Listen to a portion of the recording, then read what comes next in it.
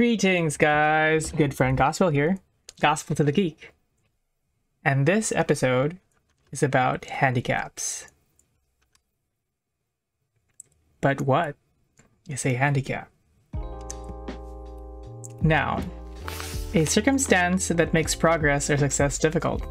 We typically don't like it when things are made more difficult for us. However, we find it entertaining when others handicap themselves for our sake. So I am giving myself a handicap for the sake of your entertainment. See, I believe that all creation points to Jesus, all of it, even man's creations, and since this channel is about preaching Christ through creations like comics, I wanted to find a comic book character that most would think cannot point to Jesus, yet somehow use that character to point to Christ. Which is why I scoured the internet for some unheard of comic book hero to do this with. And let me tell you, it wasn't an easy task. Intentionally so. You see, the most popular characters are too easy. Superman? Literally a Christ figure. Wonder Woman? A literal god who has a lasso that can reveal objective truth. Next, Wolverine. Immortality? Blade? Using what may be perceived as evil as something for good? So I went to the indies. The really obscure ones, and boy did I find the weirdest superhero out there. And as you've already seen the thumbnail of this video, this superhero's name is Foreskin Man, and I will use Foreskin Man to point to Christ. So who is Foreskin Man?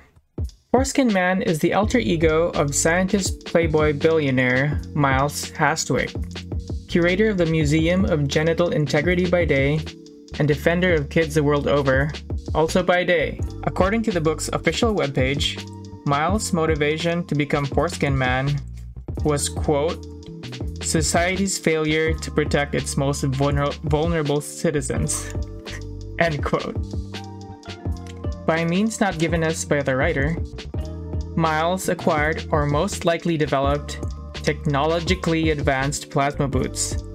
These sound pretty amazing at first, but then you quickly realize that Foreskin Man only uses them for flight. I mean, flying is nice and all, but I feel like the potential to use them the way Suna does with his X-gloves in Reborn was really overlooked on this one. Would have been cool to add energy projection to his list of abilities, but alas, he only uses them to fly. Although he does use them one time to burn off some rope. With these boots, he flies around fighting crime, and I quote, by hunting down criminals who cut off the genitals of innocent boys. Okay. Fighting alongside him in his crusade of genital integrity is the Nigerian superheroine Vulva Girl. I wish I was making this up. Unlike him, she has actual magical superpowers, unrelated to her female parts by the way, yet for some reason that is beyond my understanding, she goes by that name. Not to be outdone, the villains in this comic are equally weird, if not even weirder. First off, we have the obviously greedy corporate CEO. You know, the ones that make money off selling the tissue of excised foreskins. Yep. A doctor who hulks out every time he sees an uncircumcised boy. Creepy. A knife that gives anyone who holds it an uncontrollable urge to circumcise little boys. And this. The monster mohel. Yeah. Now, if you're thinking that this character was created by a politically motivated writer, then you thought right.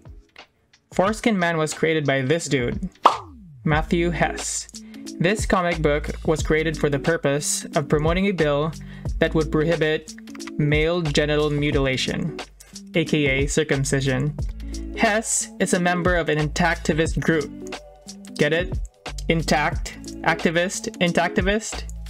Their goal was not only to end circumcision in the US, but across the whole globe, which is why in this comic, you see Foreskin Man beating people up in Turkey, Nigeria, and even in the Philippines. Not only does he illegally beat these people up, by the way, he also straight up kidnaps their children.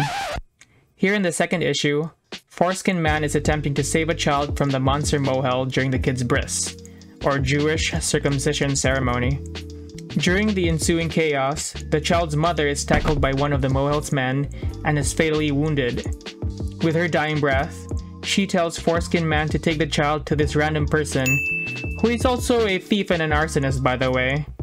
All the while, the child's Jewish father watches helplessly as Foreskin Man snatches his son and flees the scene. I know you think this father must be evil for wanting his child circumcised, but is that reason enough to separate him from his child? This kidnapping stint of his isn't a one-off either.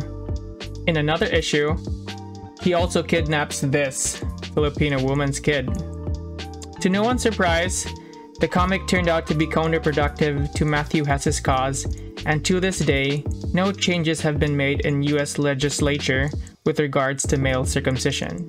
With its alleged anti-Semitic depiction of a Jewish mohel, among other things, the comic drew heat from both sides of the aisle and even put off those sitting in the middle.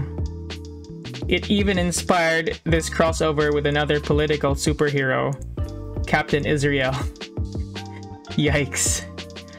So while in his fictional world, Foreskin Man seems to be making a difference, in the real world, he's only made things worse. Now, this video isn't about whether or not circumcision should be banned. This is about how Foreskin Man points to Jesus. And yes, we will come to that eventually. But first, handicaps. God loves handicaps. When God decided to pick his chosen people, he didn't go looking for a rich and powerful ruler who believed in him. God picked a total rando. Meet Abram. Super random guy that is introduced to us in the end of Genesis chapter 11. From what we can get from the biblical narrative, Abram was most likely pagan. So the Lord one day comes up to this pagan Abram fellow and tells him that the whole earth was going to be blessed through him. Now the Lord said to Abram, "Go from your country and your kindred and your father's house to the land I will show you, and I will make of you a great nation, and I will bless you and make your name great, so that you will be a blessing. I will bless those who bless you, and those who dishonors you I will curse, and in you all the families of the earth shall be blessed." Now Abram thinks this is a pretty sweet deal. Free land, lots of descendants. Note that the man was 75 years old at this point and had no children. What could possibly go wrong? So he obeys the Lord and leaves his pagan dad's homeland and ventures off to this promised land along with his wife, his nephew Lot, and all their possessions. On this journey, a lot of things happen, none of which was getting that son God promised him. Pharaoh falls in love with his beautiful wife, and fearing that he would get killed by a jealous Pharaoh, he tells her to lie about their relationship. Later on, his and his nephew's servants have a squabble over territory, so they split ways. They soon get reunited, however, after Lot gets kidnapped and Abram has to rescue him from the local warlord. Now at this point, Abram is getting impatient. He's fended off an Egyptian pharaoh and went to war with a warlord, but still has no son. He's only growing older, and so is his wife. So the next time God's disembodied voice speaks to him, Abram proposes to the Almighty that he make his servant Eliezer his ear. God declines Abram's gracious offer, and behold, the word of the Lord came to him. "This man shall not be your ear, your very own son shall be your ear." And he brought him outside and said, "Look towards heaven, and the number of stars if you're able to count them." Then he said to him, "So shall your offspring be." And he believed the Lord, and he counted to him as righteousness. While Abram believed an almighty being could do this, he still had some doubt whether that being would, so he asked God pretty much to put it in paper. Abram wanted a formal contract promising that God was going to give him all the stuff he was promised, and amazingly, the Lord complies. What happens next can be a little confusing if you don't know what's going on, so I'm going to go through that with you. If you want to, you can pause the video right here and read Genesis 15, 8 through 11. Done? Quite interesting, huh? What we have here is called the Covenant of Pieces, or the Covenant between the parts. This was an ancient Near East practice which is kind of like the ancient equivalent of what we call a contract nowadays. When two groups or people made some kind of deal, they performed this ritual to seal it. Both parties involved would take an animal, or a couple of them, cut them in half, and place the chopped off halves opposite to each other, creating a bloody path between the pieces. The parties involved would then walk through that path, each symbolically swearing to the other that if they ever transgressed their end of the deal, the same thing that was done to the animals could be done to them. The covenant breaker gave the other party the right to kill them. A more accurate description of this can be seen in Jeremiah. "Those who have violated my covenant and have not fulfilled the terms of the covenant they made before me, I will treat like the calf they cut in two and then walked between its pieces." So basically a bloodier version of the pinky promise. Things were a bit more hardcore back then in the day. Now back to Abram. He has the animals prepared and is now waiting for God to make an appearance so that both of them can complete the covenant. However, before anything can happen, God puts Abram to sleep. As Abram groggily wakes up from his slumber, he sees two flames pass between the chopped off pieces. When the sun had gone down and it was dark, behold, a smoking firepot and a flaming torch passed between the pieces. Just in case you're not familiar with the imagery, Moses, the author of Genesis, usually depicts God as a fire in his writings. The burning bush, the pillar of fire, all symbols of God, all recorded by Moses. Moses is trying to tell us in the scene that it is God who walks through the pieces. During this, God protects Abram from any consequence that might come to Abram should he break his end of the deal. Now Abram is stoked. He didn't have to walk between those pieces, so he got off clean. Plus, he now has a covenant, a pinky promise from God to give him descendants and land. However, his wife isn't quite as pleased. God didn't promise her anything, so she takes things into her own hands and forces her servant Hagar onto Abram. This was how she was supposed to get her child. Now for Abram, being a man, it was an offer he couldn't resist. So he had a child with Hagar. Abram and his wife tried to fulfill God's promise on their own. God wasn't pleased, so he visits Abram once again. He gives Abram a bit of scolding. At this point, I think it would be safe to say that Abram is really happy he didn't walk between those pieces.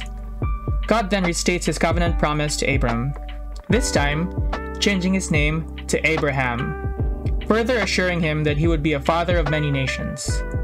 However, God doesn't let Abraham go off easily. He tells Abraham to take a knife to his manhood. Now, while we know you can have children after a circumcision, Abraham probably didn't. All he knew that he was mutilating the organ responsible for making children. Put yourself in his place. He must have thought that God was crazy.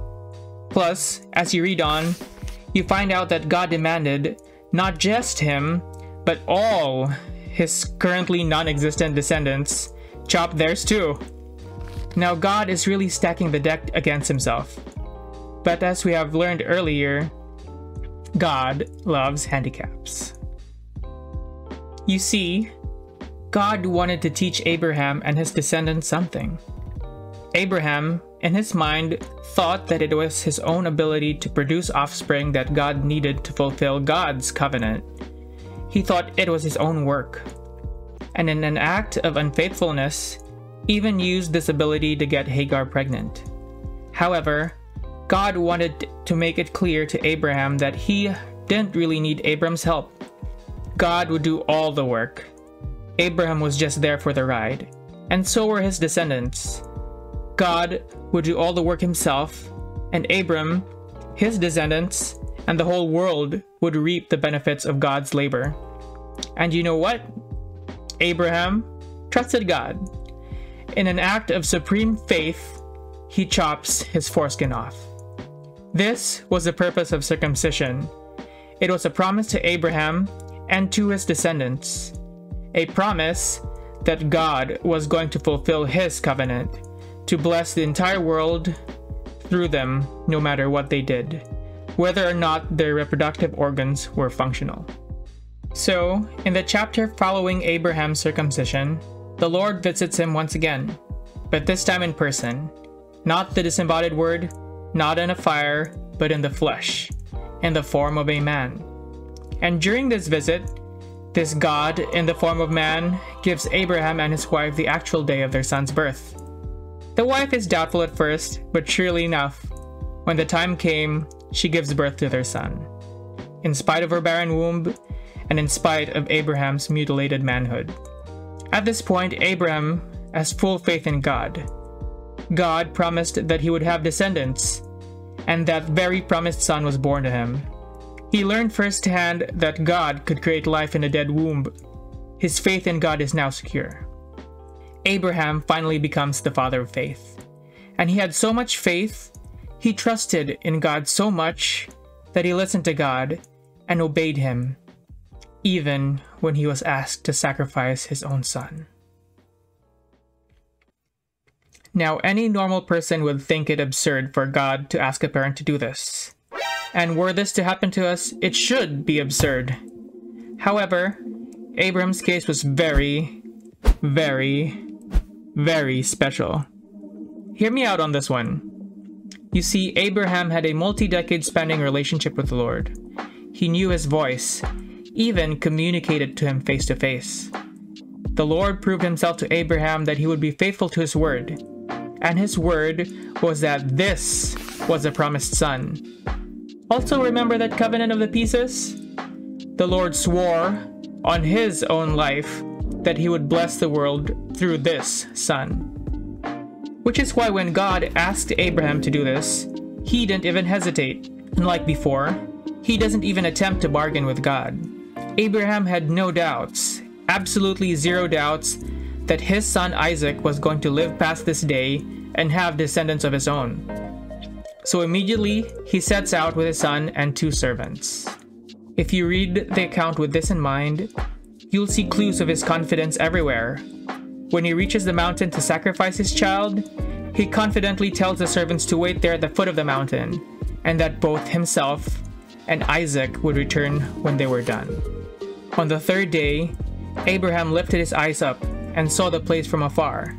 Then Abraham said to his young men, "Stay here with the donkey, and I and the boy will go over there and worship and come again to you." He wasn't just saying this to make himself look good. He knew for a fact that they were both coming back. Another clue is when his son asks him where the sacrificial lamb was. And Isaac said to his father Abraham, "My father." And he said, "Here I am, my son."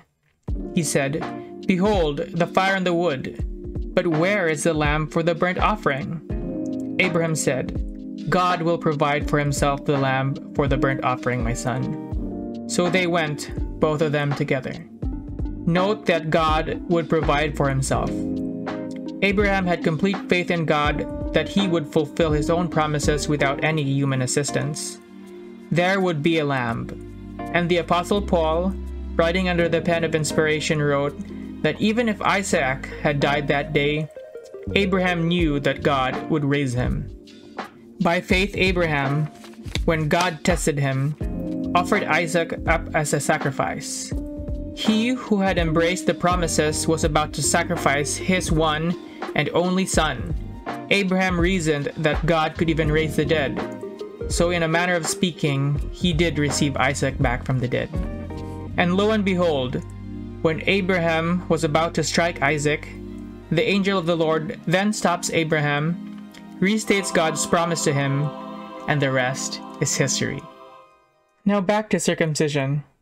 It was a covenant from God that he would fulfill his promise to bless the entire world without Abraham's, male reproductive organ. And without his descendants either.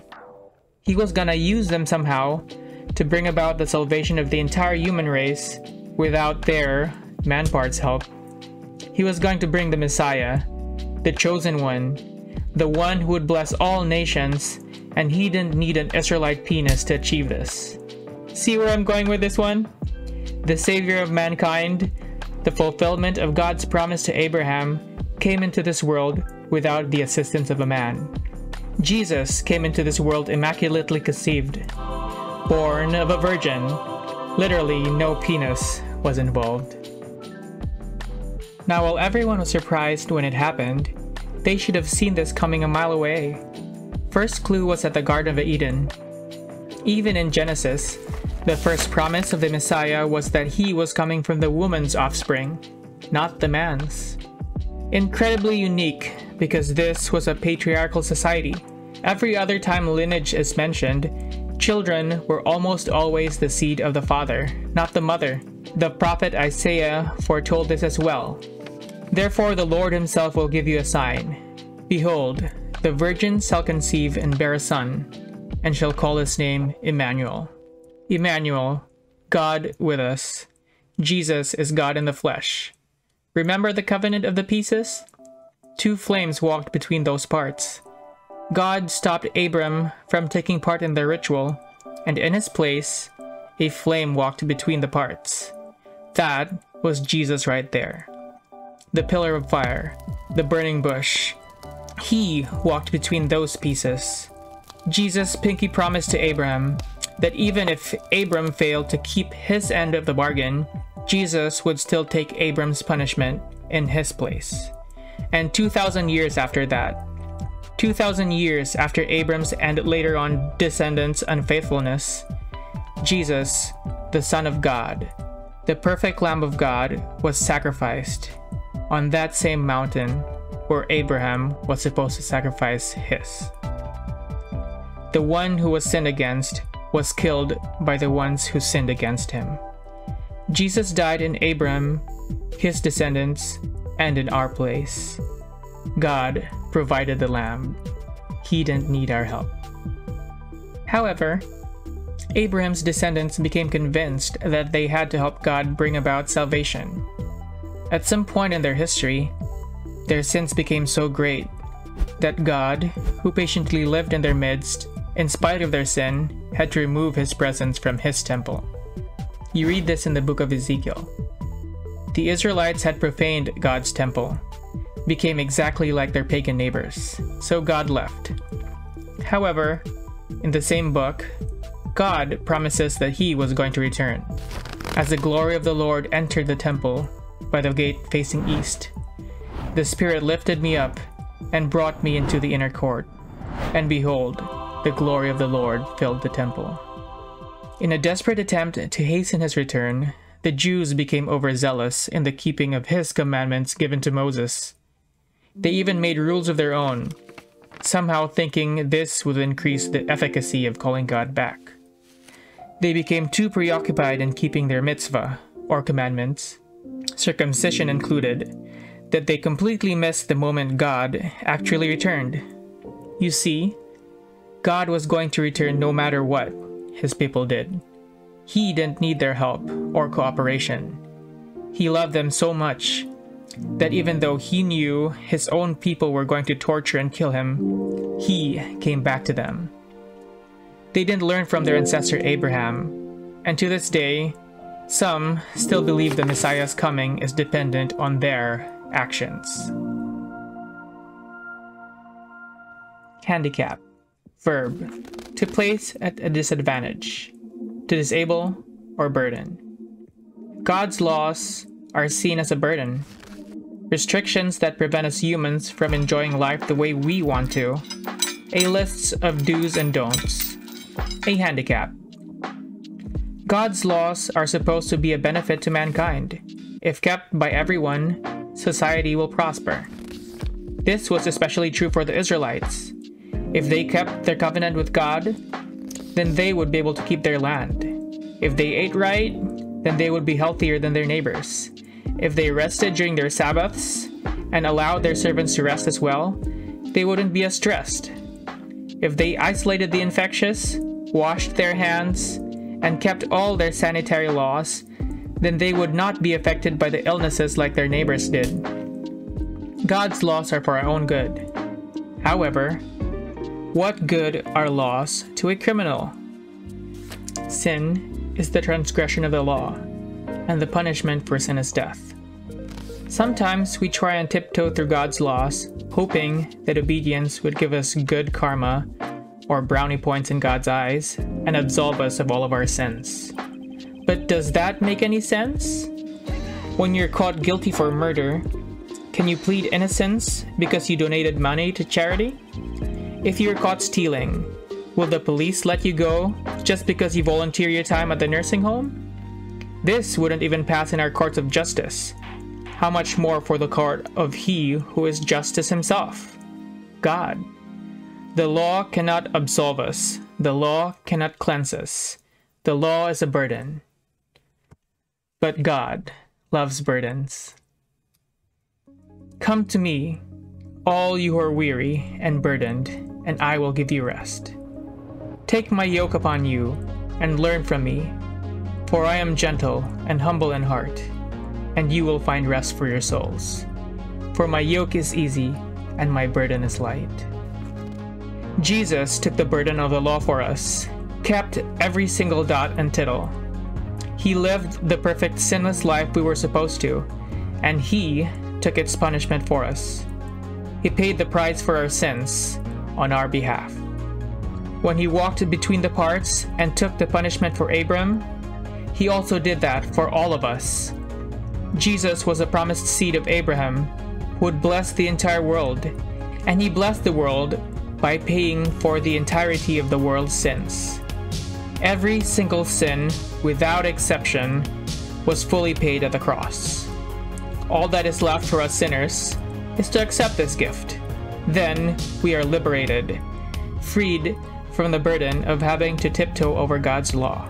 Now, we are able to keep the law, not out of fear of punishment, but out of gratitude. Not because we want something from God, but because He has already given us everything. We are able to experience the benefits of obedience, the benefits of keeping God's law, not because we want some form of cosmic brownie points, but because Jesus has already given us all the cosmic brownie points. Nowadays, circumcision is still performed for religious and cultural purposes by cultures that trace the practice all the way back to the story of Abraham in the Torah. Many of these religions and cultures even heavily recommending or requiring circumcision to belong to the group. Now, while an argument can be made that this is done for health and hygienic purposes, it is plain for everyone to see that circumcision is not a health practice. It is a religious ritual. And it is a ritual that is quite honestly unnecessarily performed in a majority of cases. There is no reason for non-Jews to perform circumcision in this day and age. As a matter of fact, the disciples already settled this for us 2,000 years ago in the Jerusalem Council in Acts chapter 15.